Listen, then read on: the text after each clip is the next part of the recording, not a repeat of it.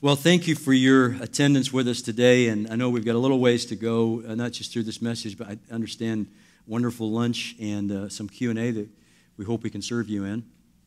I'd like to take you now to Philippians chapter 3, if you would.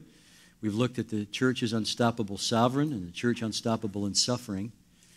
Now we need to come to the core of it, to be honest, and what is it that we are on mission with? What is our message? So if you would take your Bibles and just turn with me to Philippians chapter 3, I'd like to read verses 1 to 11. I'm going to focus in on verses 7 to 9 particularly. Remember where Paul is? He's in prison. Remember who the church is that he's writing to, and he says this, "Finally, my brothers, rejoice in the Lord. To write the same things to you is no trouble to me and is safe for you. Look out for the dogs. Look out for the evildoers. Look out for those who mutilate the flesh. For we are the real circumcision who worship by the Spirit of God and glory in Christ Jesus and put no confidence in the flesh. Though I myself have reason for confidence in the flesh also. If anyone else thinks he's got reason for confidence in the flesh, I have more. Circumcised on the 8th day of the people of Israel, of the tribe of Benjamin, a Hebrew of Hebrews, as to the law, a Pharisee, as to zeal, a persecutor of the church, as to righteousness under the law, blameless. But whatever gain I had, I counted as loss for the sake of Christ. Indeed, I count everything as loss because of the surpassing worth of knowing Christ Jesus my Lord. For his sake I have suffered the loss of all things, and count them as rubbish, in order that I may gain Christ, and be found in him, not having a righteousness of my own that comes from the law, but that which comes through faith in Christ Jesus, the righteousness from God that depends on faith, that I may know him and the power of his resurrection, and may share in his sufferings, becoming like him in his death, that by any means possible I may attain the resurrection from the dead." Since you decided to attend a seminary on Saturday hosted by Westminster Theological Seminary, you might know the name of J. Gresham Machen. Machen led the fight against theological liberalism in the first part of the 20th century and was a leader that God used to start our seminary. If you're familiar with him, you have perhaps been exposed to his books or articles that were published on the fight for biblical orthodoxy. What is sometimes less well known about Machen is it was actually the fight for the gospel. Excuse me while I take one of these. It was actually the fight for the gospel in the mission of the church that led to his being thrown out of the PCUSA at that time and the necessity for him to start the church in which I serve, the Orthodox Presbyterian Church.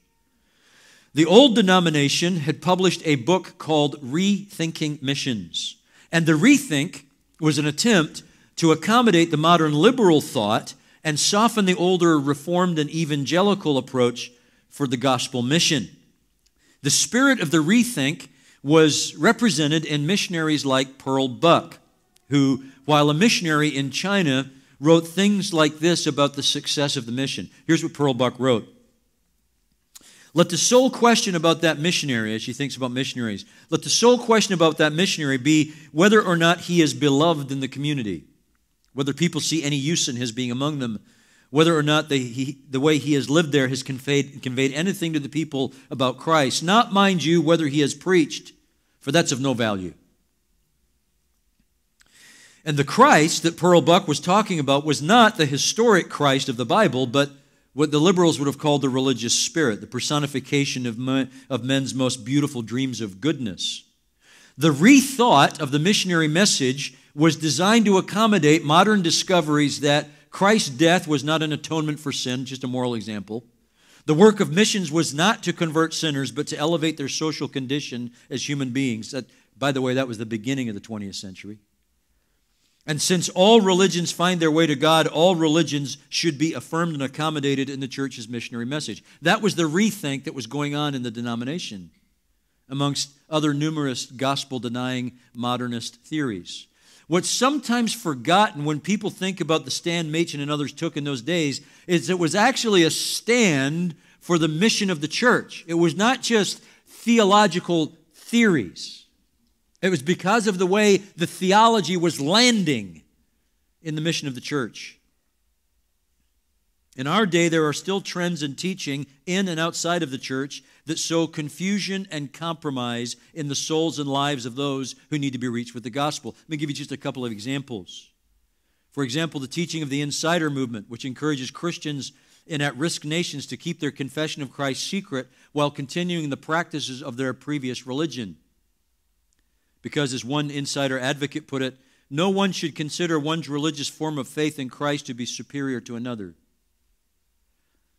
Or Bible translation movements that advocate removing the titles Lord or Son of God to speak of Jesus in contexts where the lordship and sonship of Christ will not be received, as well as diluting in translation other gospel-central doctrines and concepts because they'll be found culturally offensive. By the way, I'm not talking about here, I'm talking about the mission field, just in case you're wondering. Or the syncretizing of animism with selected biblical teaching to promote superstitious spiritual warfare practices by missionaries seeking to deliver communities from darkness. Or, for example, the plea that I received from a younger missionary trainee. He was trying to navigate how to deal with missionaries on the field in Africa who were so frustrated with little fruit after 40 years of service that their response to this younger missionary was to rethink their Western worldview-dominated gospel. And they were going to begin adopting critical justice theories of social and progressive gender and sexuality theories in the name of evangelism. And he contacts me, he says, what do I do? Today, as much as ever, if we are to be faithful on our mission from the sovereign Jesus, we must proclaim and protect the gospel message that He has delivered to us. Because our mission is to reach our neighbors and nations with the biblical gospel. Therefore, we need to be reminded what the biblical gospel is. And we must be personally committed to it, we must proclaim it, and we must protect it. That's why Paul gave them his spiritual autobiography in Philippians chapter 3. In our case study, Acts 16 drew back the curtain on the gospel incursion, and we saw in that case study that the apostles' priority was to do what? Preach the gospel message every time, all the time. Now, he's going to use the letter that he's writing back to the church to remind them of what that gospel message is. And he does it by means of his autobiography. And he's got a protective pastoral purpose. If your Bible's open, you can notice his protective pastoral purpose. Verse 1, he says this, to write the same things to you, to remind you of them, is what? Safe for you. Verse 2, he's like the grandfather that can see the unchained attack dog on the other side of the street and says to his kids, look out, look out, look out. 3 times in one verse, look out for the dogs. Then down close to the end of the section, verse 16, he'll close off with, only let us hold true to what we've attained. And then chapter 4, verse 1, that call will come again, stand firm. His pastoral purpose in rehearsing his own experience with the gospel is not to talk about himself, but to remind them of the glory of the gospel that he believed, that he preached to them, and that he was now suffering for in an experience they were beginning to share. So as we seek to be faithful to our sovereign's mission, this passage serves to remind us of what we must personally believe, what we must proclaim, and what we must protect on the unstoppable mission, the gospel message. To that end, I'd like you to notice together 3 glorious gospel realities in Paul's spiritual autobiography. 3 glorious gospel realities in Paul's spiritual autobiography. Number 1, Christ is of such incomparable worth that we must renounce all our own achievements and assets as rubbish. Christ is of such incomparable worth that we must renounce all our own achievement and assets as rubbish. In the Gospels, Jesus told stories to illustrate the value of who He is and what He did. He said that discovering His kingdom was like a man who discovered a treasure hidden in a field. When he saw it, he covered it up again and went and sold everything else he had so that he could own the field and have a right to the treasure. Jesus followed that story with the famous story of the pearl of great price.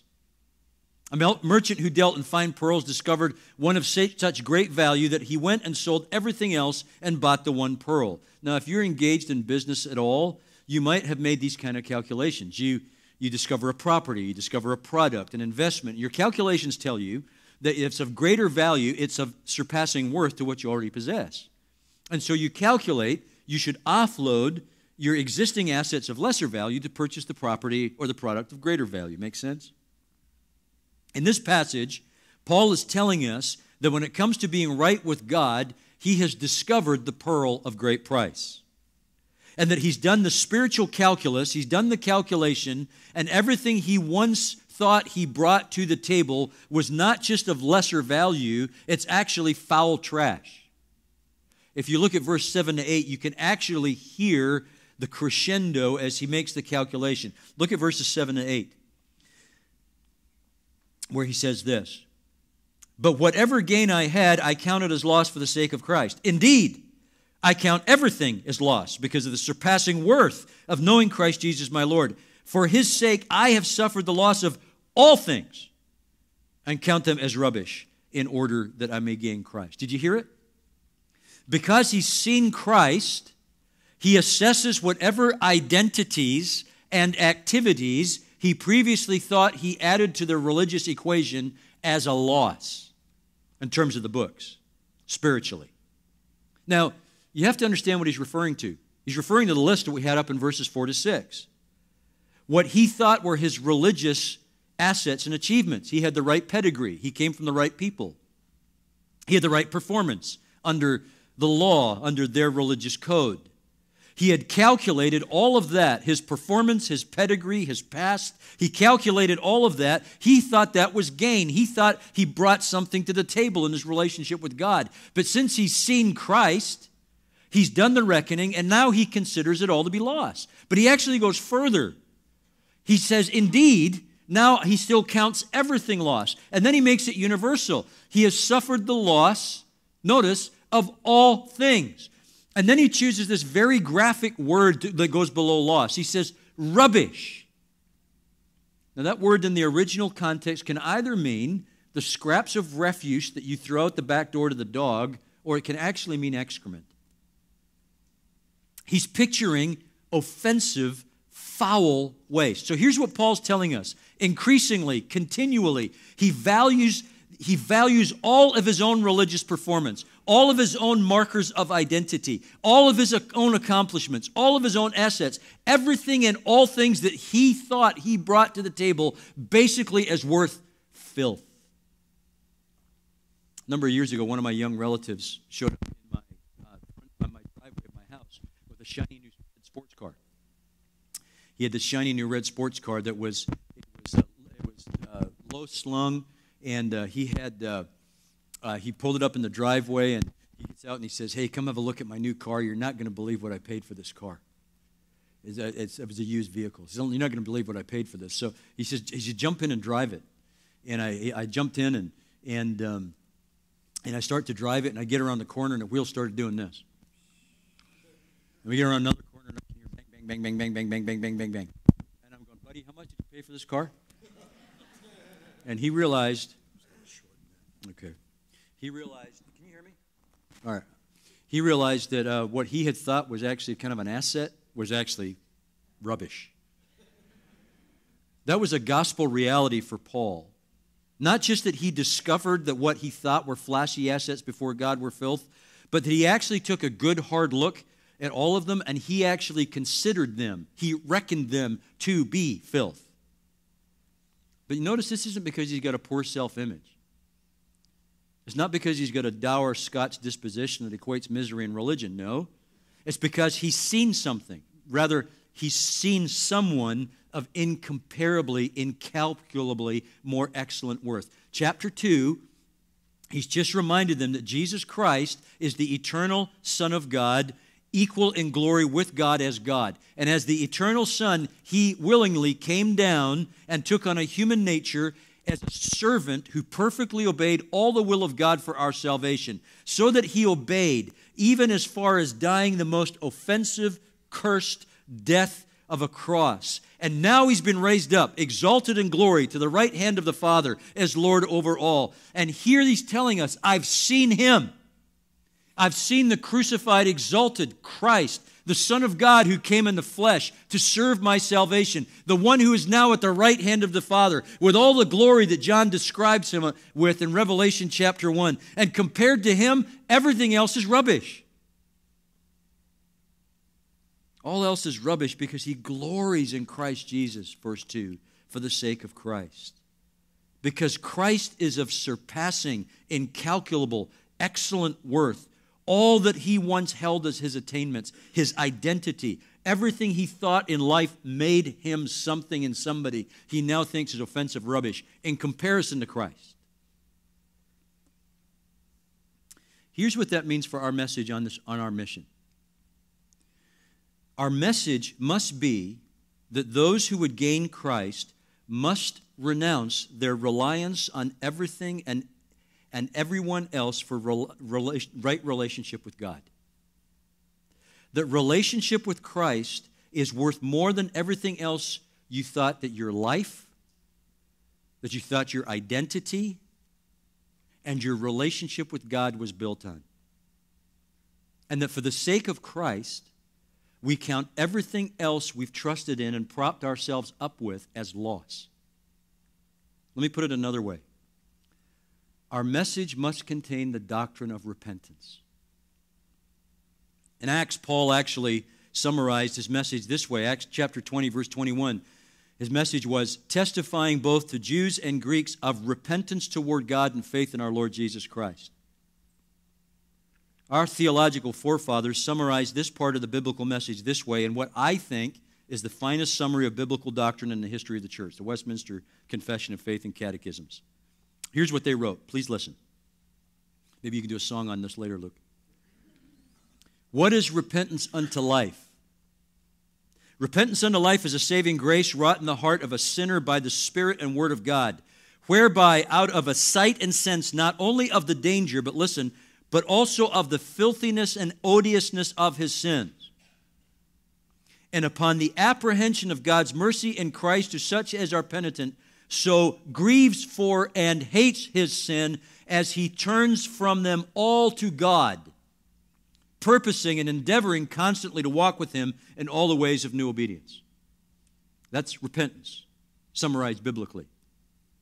My friends, glorying in Christ, gaining Christ, means you turn from everything else you've trusted and everything else you've worshiped because he is worth immeasurably more than all of it. That means you can't say you want the biblical Jesus and your previous religion. That means you can't say you want the biblical Jesus and your previous superstition. That means you can't say you want the biblical Jesus and your previous idolatrous worship. It means you can't say you want the biblical Jesus and your previous identity in sin. In order to sense the worth of Christ, we must feel the weight of our sin and the worthlessness of our own attempts and assets at righteousness. Christ is of such incomparable worth, we must renounce all our own achievement and assets as rubbish. Second, here's the second glorious gospel reality we find in this passage. Christ is of such incomparable worth that we rely and rest solely on him for our righteousness from God. Christ is of such incomparable worth that we rely and rest solely on him for our righteousness from God. One of the great urgencies that should drive our mission is the sure and certain fact that our sovereign will come again in judgment. That's a reality. Jesus Christ now sits at the right hand of God, and he will return again, and all people will stand before the throne of God to be judged. I remember how God used this in my life over 40 years ago now. I was not raised in a Christian home. My parents and family are all believers now, thanks be to God.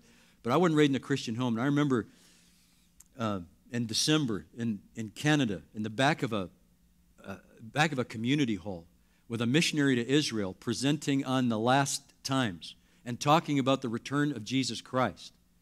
And me realizing that if Jesus comes again now, I'm in my sin. And because I'm in my sin, I'm going to hell, and that's God's just judgment. I remember where I was. I can almost tell you what I was wearing on that moment. when the Lord used the reality of the final judgment to bring me to his mercy. Well, here's a missionary from Israel pointing the Gentiles that he's evangelized to the final reality of final judgment, and he reminds them that you can stand before that judgment dressed in one of two kinds of righteousness. Your own self-made righteousness or the righteousness that comes from God. John Murray wrote this: "The greatest enemy of the gospel is not human unrighteousness. It's human righteousness." The greatest enemy of the gospel is not human unrighteousness, it's human righteousness. Here's what he means. There's a righteousness that we spend for ourselves, and there's a righteousness that is given by God. Human beings, whether we're religious or secular, perpetually invent their own standards of righteousness and expect that God's going to accept them based on that performance. Secular people form their code of righteousness out of being on the right side of the right social cause. You can tell what the standards of righteousness are based on the creed that they placard on their lawn. Religious people form our sense of righteousness based on our scrupulous observance to our traditions.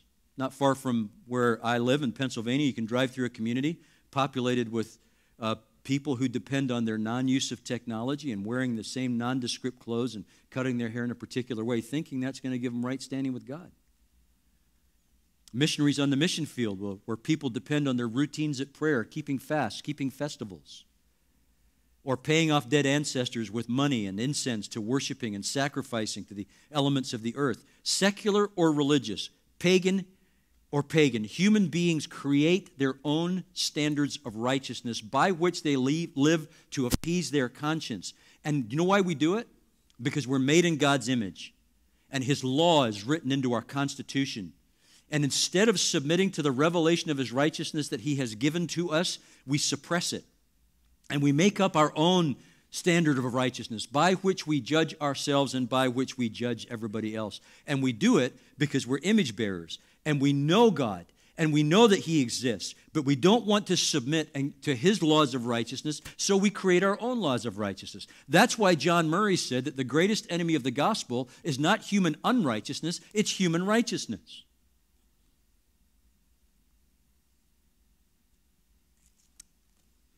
At the risk of being overbold with new friends, I'm compelled to say that one of the concerns that I have today about teaching that's going on in the church with the message of the so-called social justice message is that it is at best a sub-gospel. Wherever social justice teaching gives us a rethink of what the gospel is, and it preaches that the gospel is what we do right, even where it illuminates us to good works the Bible might have prescribed for us that we have missed. Whenever a teaching puts your acceptance with God or your acceptance with the church based on what you do, that's forming a suit of human righteousness. And when Paul looks at the day when he'll stand at the foot of God's judgment seat, he doesn't want to be found dressed in his own filthy homespun suit. He wants to be dressed in Jesus' robes. He's renounced everything else so that he may on that day be found, notice what he says, in him. When God examines the heart and exposes the life of everyone from every tribe and every nation on that day, he wants to be found in Christ. By God's grace, to be credited, to be counted, to be clothed in Jesus' impeccable obedience to every jot and tittle of God's law. When I was a young Christian, somebody gave me a parable to help me understand what Jesus had done for me. The parable went like this. There was an ancient tribe that had a chief that was known both for his justice and for his mercy. And in that particular tribe, there was a law that said if you steal, you get flogged. And that flogging could take the lives of young, healthy people. And the tribe discovered that they had a thief in their midst, so they set a trap for the thief. And they found the thief, and they went to the judge who was known for his justice and his mercy and told him to come to his judgment seat, and they would bring the thief before him. As he went to his judgment seat and the crowd parted and the thief was brought before him, he discovered he was looking into the eyes of his aged mother. And the crowd began to murmur. And the crowd began to say, well, now what's he going to do? Because if he's just, he's got to send her to the flogging post, but she'll die. If he's merciful, then he can't be just. And so the judge stood up and said, take her to the flogging post. As he stood up and took her to he said, take her to the flogging post. And the crowd began to murmur, well, he's just, yeah, but he's not very merciful. And so they took her to the flogging post, and they tied her to the flogging post, and they began to bear her back so that they could bring the lash down on her back. And the judge and the chief said, stop. And people began to say, oh, you see, he's merciful. Yeah, but he's not very just.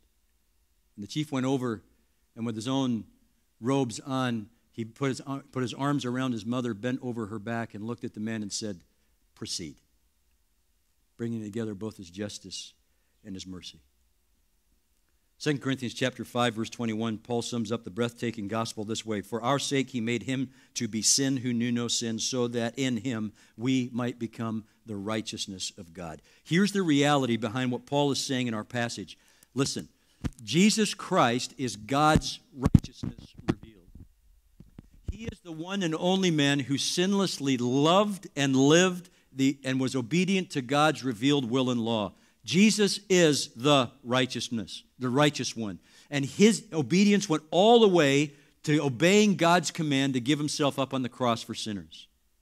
Where in the great substitution, he was legally counted and credited the sin, the unrighteousness of all those who would believe in him. And God poured out his wrath on him for their unrighteousness. But not only that, in the great exchange, God legally counted and credited Christ's righteousness to all those who would believe in him, so that the righteousness of Christ is now theirs legally, irrevocably, eternally. The breathtaking gospel exchange is that the legal imputation of our unrighteousness to Christ and his righteousness to us doesn't happen by our law keeping.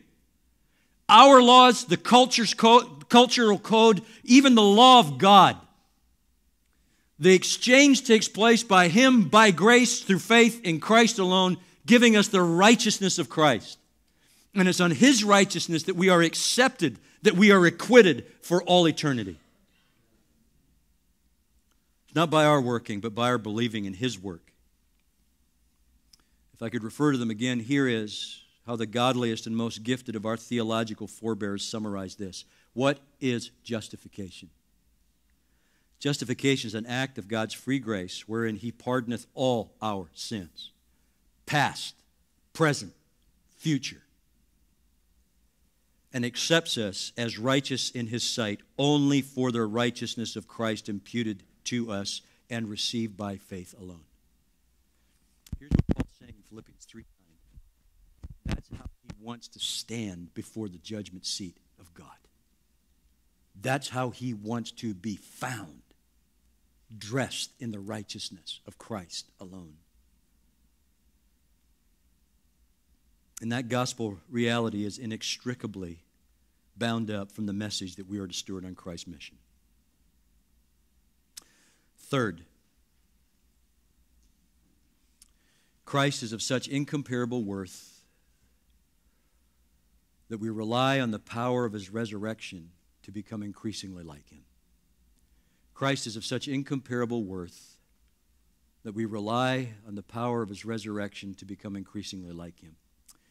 If your Bible's still open, would you just look back again with me?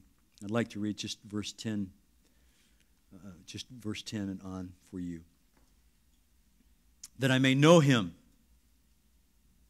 and the power of his resurrection, and may share in his sufferings, becoming like him in his death, that by any means possible I may attain the resurrection from the dead.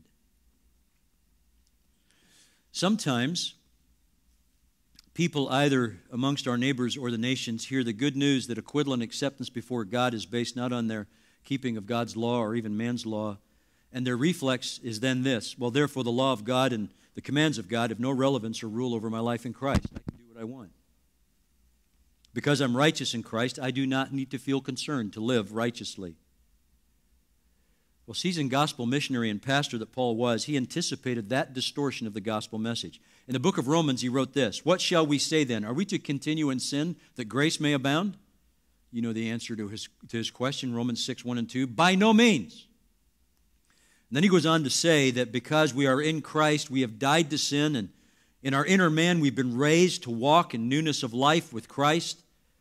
being united to the Christ who justifies us by his righteousness alone means we're united in Christ to his death, to sin, and resurrection, to new life and righteous living. Paul makes that point doctrinally in Romans 6. Now he's making it biographically in Philippians 3:10 to 14.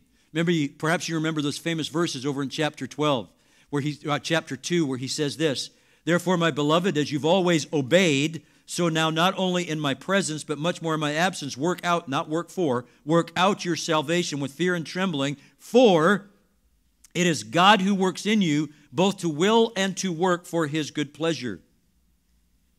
Here's the point Paul's making biographically in chapter 3.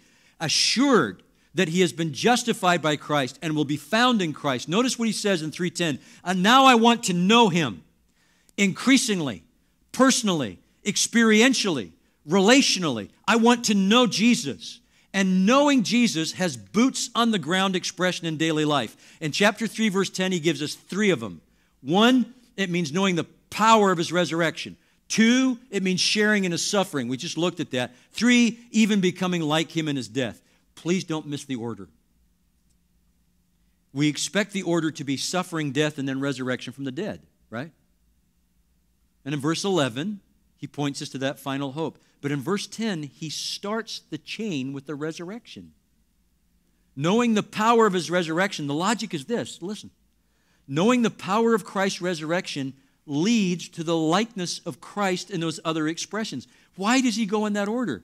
Because it's the resurrection power of Christ working in us by the Spirit that empowers us to become like him in cross-shaped living, that empowers us to become like him in obedience, even all the way to death, in all other ways. Paul's sure and certain final hope at the end of life is the resurrection of the body from the dead. His first thought and confidence for this life is knowing the power of the resurrected Christ in his own heart, his own life, to make him more like Christ, so that as he knows him, he more and more puts off sin, both what he feels, what he thinks, what he says, what he does, his affections, his thoughts, his speech, his behavior, more and more like Christ as Christ powerfully works in him to conform him to his image. Progressive, though not yet perfected conformity to the character of Christ according to the commands of God.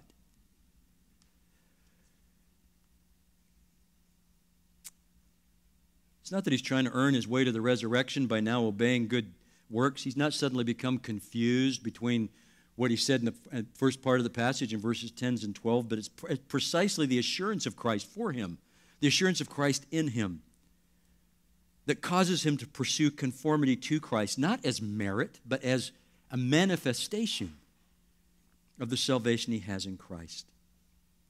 Let me tell you the difference this makes in your life. A number of years ago, I had the privilege of pastoring in a church where there was a young man who looked like a Christian, talked like a Christian, came from a great Christian background, even smelled like a Christian. And one evening, a loving relative brought him to me as the pastor, and he said, "Pastor, so-and-so has something he needs to tell you." Well, the young man couldn't talk. What became apparent was he had just been exposed and caught up in a lifelong dominating sin that young men get themselves caught up in. Now he was ashamed, locked up. He couldn't even begin to talk. I gave him the Bible. He couldn't even tell me what he'd done. I gave him the scriptures, turned to Psalm 51. I said, why don't you just read that? Just read that to me. Psalm 51. God be merciful to me. And he began to read, and he began to weep, and he began to confess as the scriptures opened up his heart to expose his sin in the front of the mercy of God. And as the weeks went by, we began to meet for discipleship and counseling.